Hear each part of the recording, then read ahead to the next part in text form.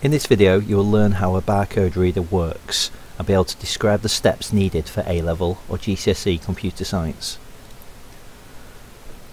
With a barcode scanner, it generates a laser light, which is an infrared light, and that is shone at the barcode. Depending on what barcode scanner we use, either the user moves the reader and points at the barcode, or the user moves the barcode and ensures that the barcode is put in line with the reader. Either way, it is initiated by the user.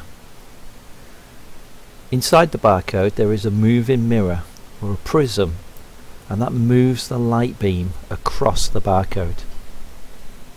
In the top corner we can see there's an illustration of the barcode being used, and probably many of you have used barcode scanners through self-service checkouts. When the infrared is shone at the barcode, light is then reflected back into these moving mirrors.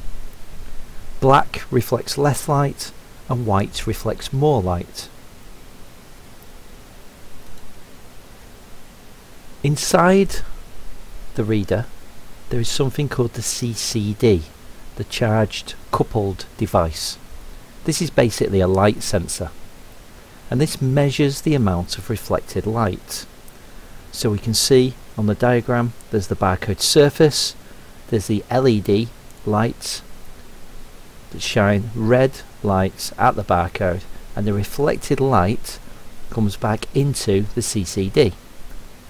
So the CCD measures that light. That measurement, that light charge, it's converted into an electrical charge.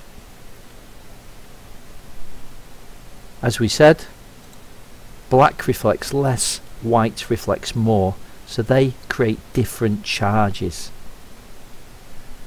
The electrical charge is then converted into a binary code.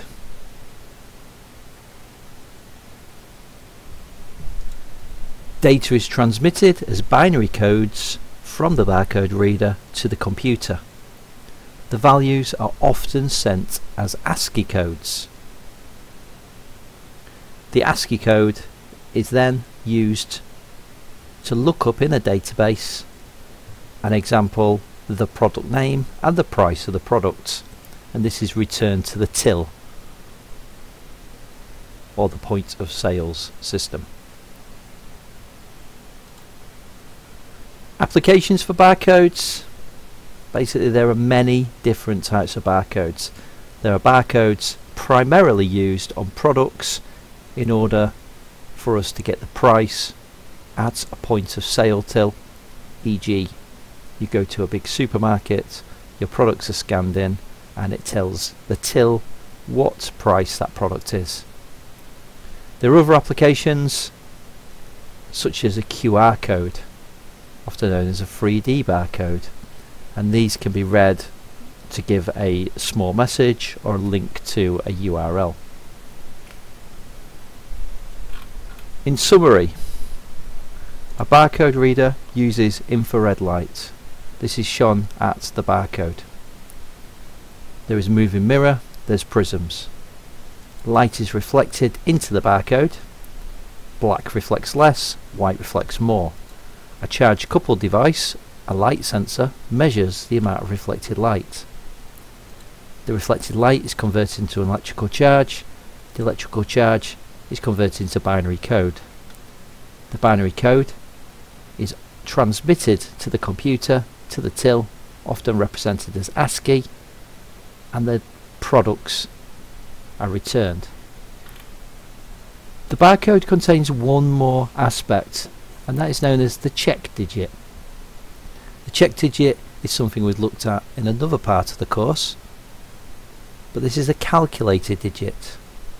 A weight is given to every other digit of the barcode, a calculation carried out, such as ISBN 13, modulo 11, and the check digit is calculated. This is a self-checking mechanism. Thank you for watching. Today you've been looking at how a barcode reader works.